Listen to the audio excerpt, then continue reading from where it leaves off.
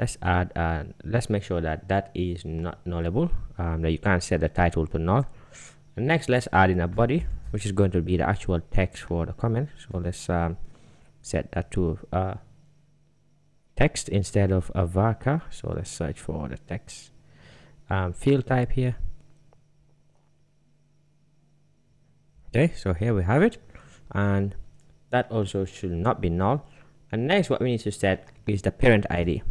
Okay, so since we're gonna have nested comments, so anytime that you nest a comment inside a comment, its parent ID will be the comment that it is nested inside of. So let's just put that as an int as well, and its length will be 11. So that should not be nullable, but it's gonna have a default of 0. So any top level comment will have a default of 0. That is, it does not have a parent ID, or it is not nested under any other comment. So next, let's create a created at property, so we know when the comment was created. And this is also needed by Eloquent. By default, you can configure Eloquent ORM.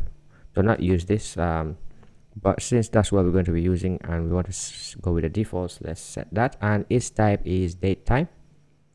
Let's search for that. Okay, so date time, and allow null. Nope. So let me just create another one called updated at, and that will be having the time when the comment was updated, but obviously we're not updating comments, so that will be the same as the created at value. Okay, so that also will not be nullable. So so yeah, so that's there we have it. We've set up our database and we've set up the comments table as well. So now let's see how insert some temporary data in there. So I have an SQL snippet that I will use, and I'll run it so that it inserts some data into our table. So if you come to the content section here, you'll see all the columns are there, but there's no data there. Okay, so I'll just paste it in here quickly, and don't worry about this, I'll make them all available once the tutorial is done. So I'll just say run selection. It says unknown column created at. Okay, so let's see, might have spelled the column name wrong, so created at. So I'll just rerun this here.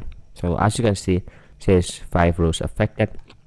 Now when I come to content here, you can see we have 5 comments with content 1 to up to 5 as the title for them. Okay, so next, let's go to our terminal. I am inside this base folder here. As you can see, it's the same as what we have in our text editor, Atom editor that I'm using. And I've linked to all the JavaScript assets down here. That is jQuery, and then I've linked to main.js.